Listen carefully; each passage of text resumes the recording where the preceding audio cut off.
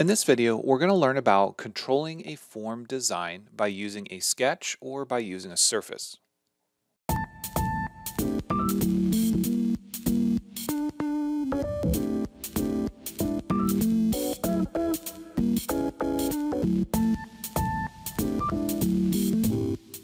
Hey everyone, this is Matt with Learn Everything About Design, and in this video we're going to carry on our Fusion 360 Forms mastery, and we're going to learn about connecting to an existing sketch or a surface. So the first thing we need to do is we need to create those references. So I'm going to start in a new document by creating a sketch. I'm just going to select the top plane. We've already talked a little bit about creating forms and how using things like splines can be complicated because the number of divisions you need downstream are going to be a lot to capture that data. So for this example, I'm going to be using lines and arcs.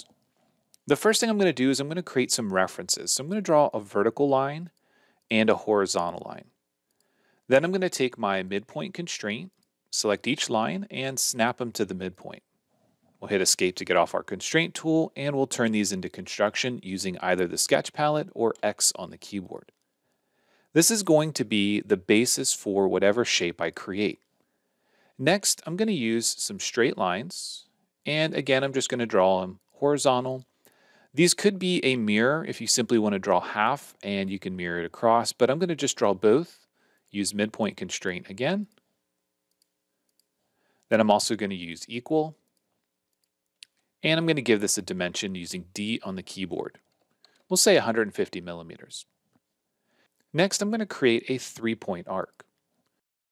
We're going to go from here to here and drag it out until we have tangency. Because the lines are symmetric about the origin, because of the constraints we place, they'll automatically have tangency applied, but you'll notice that the constraint is only shown on one side. If we try to apply it to the other side, we'll likely get an overdefined error, but just note, because of all the other construction lines and constraints that we placed, it's automatically going to be tangent here. We can also use our sketch lines, in this case the construction lines, and drag them all the way out. And now you can see that we have complete control over resizing this.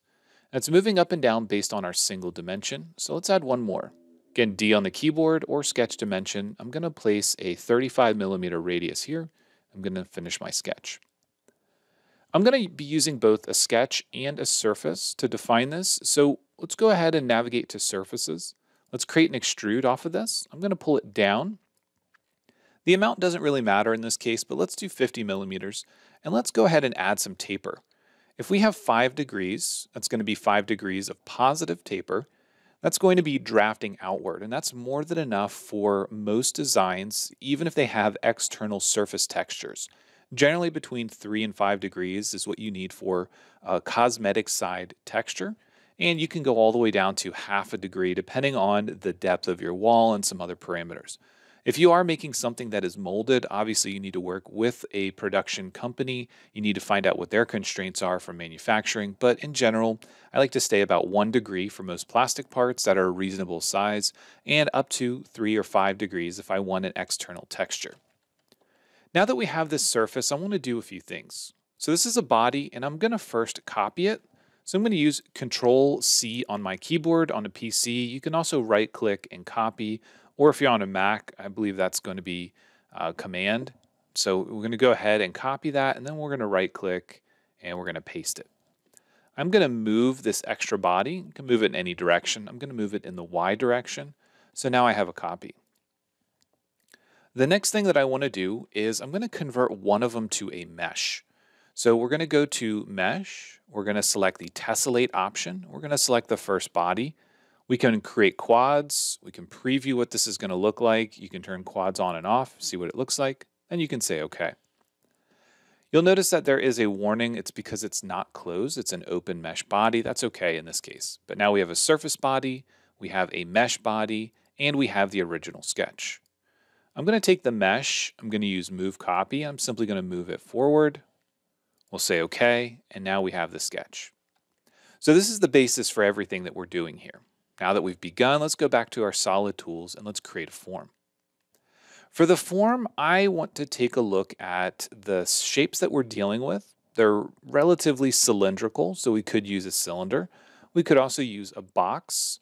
You can pick on any of the other ones as well. Quad ball would be another good one that we can use. Any of these designs or shapes for these primitives will lend themselves more or less to a specific shape. For this example, let's go ahead and let's start with cylinder. We're going to start on the top plane, and I'm just going to draw it out here in space actually. Let's go ahead and make it 150 millimeter diameter, and we'll hit enter. When we do that, we've created this new body here. And now what we want to do is we want to figure out how it works to attach it to these other various things. So I'm going to go into my bodies folder. I'm going to select this body, and I want to copy it. Again, right click and copy, or you can use Control C and Control V if you're on a PC. You can also use, I believe it's Command C and Command V on a Mac. We'll say OK, and we'll repeat the process, just Control V again for me on a PC. So now we have these three things, and we need to figure out what we can do to actually attach them. You'll notice right away that the sketch looks normal here. The surface has opacity, but the mesh body looks normal, and the mesh body actually shows up in our bodies folder while this surface body doesn't. So there are a few things that we need to know here. There are a handful of tools, and to get started, let's go ahead and hide some of the other bodies, but there are a handful of tools that we can use to help align to various different geometry. So we've got pull, and you'll notice that pull allows us to move to a face or a surface. Now this can be the surface of the extrude that we created, or it can be a mesh. We also have match, and you can see match here allows us to take the edge of a T-spline body, and we can match it with in this case, a sketch curve, which is going to be the 2D sketch that we have, or the edge on a solid or surface body. Now, this one typically doesn't work on a mesh. Now, sometimes the T-spline functionality updates and things will change, so that might not be the case, but let's go ahead and try this. So first thing I'm going to do is I'm going to go to Modify, Edit Form. I'm going to go to a top view, and I'm simply going to pull this about centered on this design. And I'm going to hide the sketch for now. I just want to look at this mesh body. I'm going to rotate this around. I'm going to pull this up a little bit just so that we have a little bit more visibility here, and we're going to say OK. Next, I'm going to go to Modify, and I want to select the Pull option. Now, there are a couple things that we need to be aware of with Pull. The target is either auto or selected targets. And then we have either the surface points, which we're looking at a smooth display by default, or control points. So we're going to leave all the default settings for now, auto and surface points, and I'm just going to start selecting vertices and see what happens. As I do this, you can see they are moving over. Now, instantly, this is not quite the result that we would hope for. You can see that it's pulling them down to sort of the closest point, but it's not really giving us the result we want. So let's hit cancel. Let's right click and let's repeat that. We'll still do surface points, but this time let's do selected targets. The selected target is going to be the mesh body, and the vertices are going to be the ones we select. Now again, this is sort of auto projecting to the closest vertice that we can find. So you can maybe start to see that this really works well if we already are close to the shape that we need. If we have the same number of divisions, potentially the same or similar shape, then we can pull it together. But one thing you will notice is that this has no effect on the direction of these curves. Now, if I simply say OK, and we just take a look at this result, it's not very good. Now, if I go into Modify, Edit Form, and I change my selection filter to Vertex, then we'll get these handles, and these handles actually allow us to change the direction of curvature. But what they don't allow us to do is to match the underlying shape. We don't have tangency control here. We can use this option here, this chain link, which allows us to put those handles back after we've messed them up. But that can be kind of hard depending on how we've manipulated them. You will notice that they turn red after we move them, and they're green initially. So if you haven't touched them or affected them, you can see they're still green. So let's say, okay, let's hide this body. Let's hide the mesh. Let's focus on the sketch next. So let's bring back our second copy. Again, we're going to go to Modify, Edit Form. I'm going to reset my selection filter to all, and I'm going to just pull this up and over. We're going to go to a top view, and looks like it's about centered. We'll say OK. So now let's figure out how we can get this to match our sketch. So again, Modify. Remember that we had this option here called Pull, and we have this option called Match. So we already looked at Pull briefly, but let's take a look at Match and see what that does. So the T-spline edge, this is where it differs because we're not selecting a vertex anymore or a set of vertices. We're going to double click this entire loop. The match edge is going to be based on either the profile, this plane that we can select, or this edge here. And you'll notice that this gives us a much better result. You can see where it originally started, that red edge, and you can also see where it ends. Now this is where the number of divisions really comes into play. Because we only had, I think, 8 divisions on the cylinder, we're not quite able to match this sort of slot shape because we could match a cylinder or a cylindric profile, but we're not able to match in the straight sections. And again, we are connecting the smooth display vertices and edges. We're not talking about box display. Now, again, you can go back and forth between those, but again, the points that we're looking at right now, they're actually on the surface. We can preview this, obviously, we can turn this on and off. We have continuity, which is connected, and the reason it's connected is because we're dealing with the sketch. Continuity is not going to happen here because we have nothing to control it. Next, we can determine the distribution or the spacing of these vertices based on curvature or based on a uniform distribution. In a case like this, curvature is likely going to be a better option. We can alternate the alignment, which is going to try to flip them around. It's not going to really do much for us in this case. We have options like the fall-off and tolerance values and deviation. And these will determine how much it's going to affect the shape and try to match what we selected. For example, fall-off, if we increase this value, it's going to determine how far away it's going to begin to influence the shape. Now remember, we were dealing with 150 millimeter diameter. So if we view this from a right-hand side, you can see that if we increase this value, the fall-off is further and further away, which means that it's going to take 100 millimeters before it no longer affects the shape. If we set this to a lower value, like 25, then the shape that we created with the form body is going to stay, and it's going to only influence for the first 25 millimeters or so, and it's going to begin to fall away. For this example, I'm going to set it to 50. And I want to do one last thing. I want to try one more thing. So I'm going to deselect the match edges. And in this case, I'm going to select that face.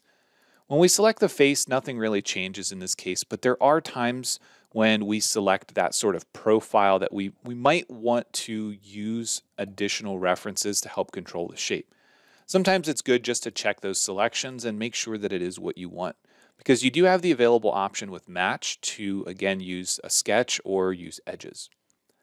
So now that we've taken a look at that, let's hide that body and let's hide the sketch and let's bring back this body here. And again, let's move it into position like we did with all the others. So I'm going to move it up a little bit. I'm going to go to a top view, double click the mouse wheel, and I'm going to just simply pull it over the center about like it was for the others and say OK. So now we want to see what happens if we try to take this shape down to a surface. And we're going to do this twice. So first we're going to take a look at pull, and then we're going to take a look at match. With pull, again, we have our selected targets or auto targets. I'm going to use selected targets, and I'm going to use my surface. So you'll notice that I'm not able to actually select this. So what I need to do is I need to select the surfaces that are my target, and then I need to select the vertices that I want to pull to it. So you can see this is very similar to how it worked for the mesh. It was pulling down those vertices. You can see the tangency points floating around here in space. These are actually the points where the original edge was and it moved to, even though they look like those control points that we saw when we were using edit form. So I'm going to hit cancel on this one. I'm going to go to modify, and I want to take a look at match. This time I'm going to double click that bottom edge, and for the match edge, I'm going to select the upper edge of the surface. When we go to continuity, now you can see that we have tangency control, we have curvature control, and we also just open up a whole host of other options. So again, the number of divisions that we have on the surface is preventing us from actually matching that sketch or that extrude that we have. But in this case, this is the result that I'm looking for. I'm able to control not only where the T-spline body is connected, but also its direction. I have tangency and curvature control. I can increase the weight or the influence of that. I can also modify the fall-off value. So for example, 75 millimeters or 100 millimeters. and begin to just adjust the shape based on my requirements. I'm going to reset that tangency weight to 1, and I'm going to actually cancel this. And the reason I want to cancel this is because I actually want to subdivide this entire body. I'm going to select it. I'm going to go to Subdivide. I'm going to change the insertion mode to exact. And I want to try to box select everything. I want to grab all the faces. You'll notice that it didn't grab everything. I'm going to go back, rotate this around, and I want to specify 4 in each direction. Now, this is way too many. This is not something I would typically do when I'm trying to design a part like this. But let's go back to Modify and Match. We're going to double click that bottom edge. We're going to match the upper edge of our surface. We're going to control it with a curvature continuity. We're going to determine the fall off value if we need. We're going to modify the tangency weight. And we can also modify the spacing, either keep it uniform or based on the curvature. And you can see instantly that the result is quite a bit different. So I'm going to change the tangency weight to 0.5. I'm going to reduce it a bit. And I'm going to increase the fall off value. I'm going to change this to 75. And now what you're seeing is we've taken our T-spline body. I'm going to say OK for this one. We've taken our T-spline body. We've connected it pretty well to a surface, and we're using the tangency of the surface to control the direction of the shape. Now, in reality, what ends up happening is you are not able to ever exactly match that edge. But if you increase the number of divisions you have on your T-spline bodies, you can get pretty close. It's not perfect, but these are the tools that we have to work with when we're designing T-spline forms in Fusion 360. So keep in mind what we looked at here. We looked at adding it and actually mapping to a mesh body. We looked at mapping it to a sketch, and then we looked at also mapping it directly to a surface extrude. So in the majority of the cases, I would suggest that you consider using a surface extrude or the edges of a solid in order to control the direction and geometry of these T-spline bodies. Where the mesh really comes into its own really comes down to attaching it to the side of the mesh.